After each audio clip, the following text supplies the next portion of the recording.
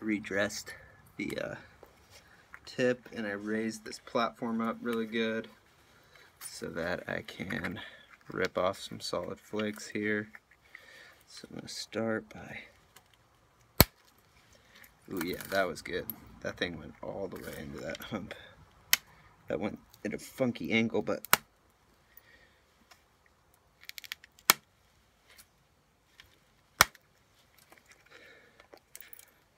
that did good too. Feeling pretty good about this pass now. I wasn't that excited about it, but now I'm feeling hopeful that maybe this will be a halfway decent piece.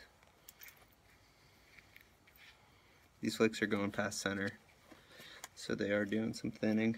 Oh, get out of the way. Okay.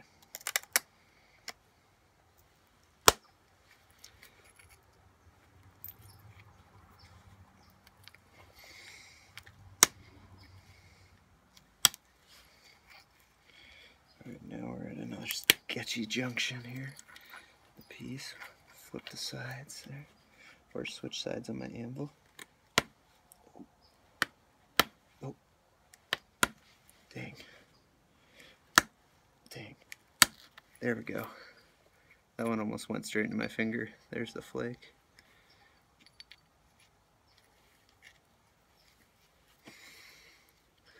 I wonder if this is too bright. I'll turn this light off and see. Okay, well, I'm going to keep it like this for a while. I can't really see as well, but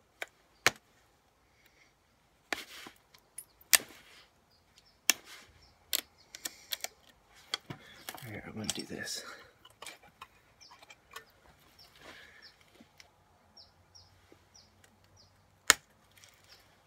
Ooh, that did real good too. That was another one from edge to edge.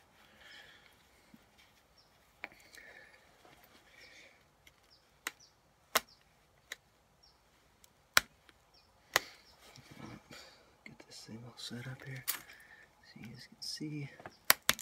It's kind of hard to document pressure flaking right. There we go. It's getting pretty thin down there at the base.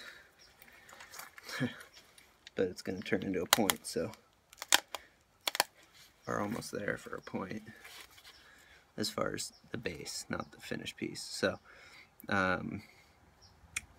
this is the pass we just took. It did really good. I think now I only need one more pass on this side when I do eventually get there, and if it goes well, it should remove this hump and put us back in center. This face, I'm going to do one more pass on this side, and then I'm going to turn the edge and do another one, but I don't know if I'm going to do another one on that face. So anyways, I'm gonna